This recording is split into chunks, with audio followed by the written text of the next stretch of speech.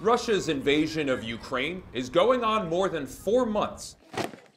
And the Ukrainian American Cultural Center of New Jersey continues sending a steady stream of supplies to help soldiers and families affected by the devastation. We just want to do anything possible to help Ukraine. We were under Russian threat for so many years. They killed so many Ukrainians. It's very personal, it's very painful. It's feel like somebody ripping your soul out of your body. Roksolona Vaskul Leshchuk is the Cultural Center's director and an anesthesiologist at Cooperman Barnabas Medical Center.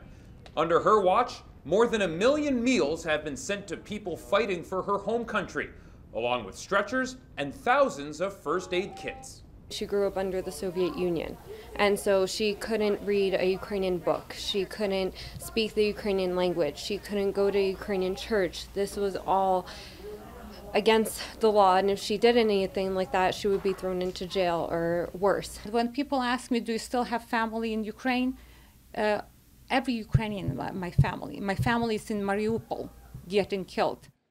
Volunteers come and sort out donations, hoping to help their family members still in Ukraine. Everybody have the family over there. I personally have family in Ukraine, and my husband have family in Ukraine, and we really worry about them. So it's very important for us to help them. They send humanitarian aid to Kyiv about once a week, and it gets distributed from there. When the invasion started, thousands of cars came by the Cultural Center. This whole building was packed with supply. And we're talking about diapers, we're talking about food. We were so grateful, and we're still grateful. We're still grateful to feel that somebody loves us, that we're part of an American community. Since then, donations have slowed, so the Cultural Center found other ways to raise money.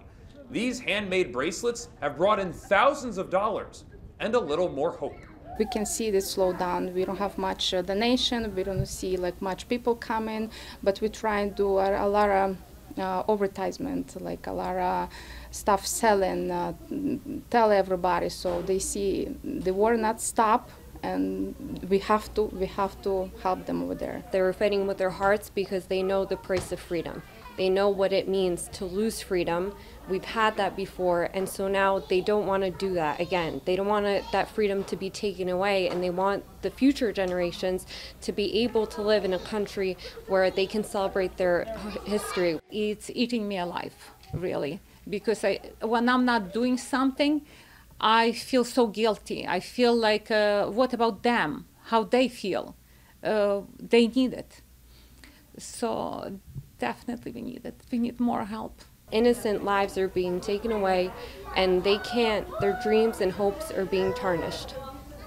And that's really why this is important, and why you should keep giving, and why we're asking people to donate and to help, because those are people, that's my homeland, that's my country, and please, please help.